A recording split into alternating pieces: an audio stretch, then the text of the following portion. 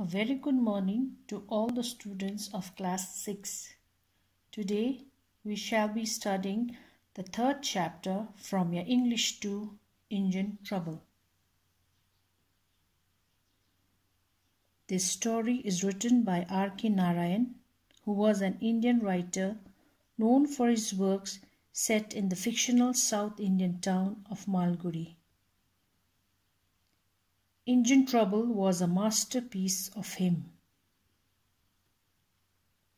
When does a price become a headache? For the narrator of our story, Engine Trouble, almost immediately. The narrator of the story gives a description of the trouble that an engine caused to him.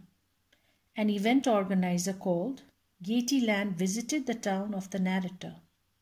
It showed some wonderful feats. The visitors could watch anything from performing parrots to crack motorcyclists looping loop in the doom of death. There was a lottery show too. On one evening, they declared that the narrator had become the owner of a road engine. The trouble began when the showman left the place. Narrator was notified by the municipality to shift the engine very soon or to pay the monthly rent of ₹10. He paid ₹30 for the next 3 months and tried his best to sell it. By that time, the municipality was pressing the narrator to take it away. He approached everybody for help, but without result.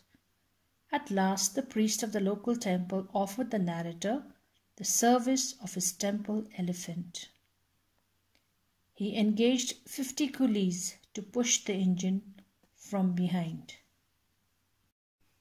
He also hired Joseph, a dismissed bus driver, to drive.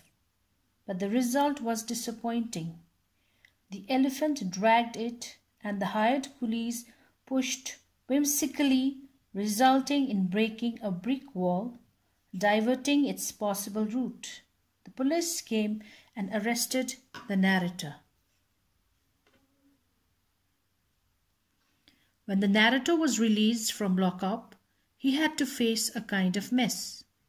He came to know that he would have to spend expenditure to repair the damaged wall to pay the coolies and Joseph.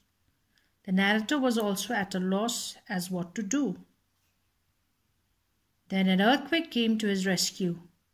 His engine fell into a deserted well nearby with its back up.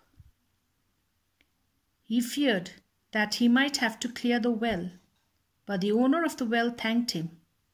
The municipality had sent him a notice to close it for its dirty water.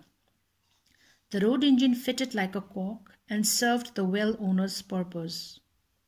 In return, the owner of the well promised to withdraw all the complaints against him and pay all his expenses. With this, we come to the end of the chapter. So I would request all the students to read the chapter on your own.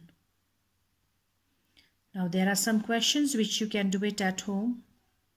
You can copy these questions in your copies and do it. And for the rest of the assignments, you will be made known through the WhatsApp. Stay home, stay safe, have a nice day. Thank you.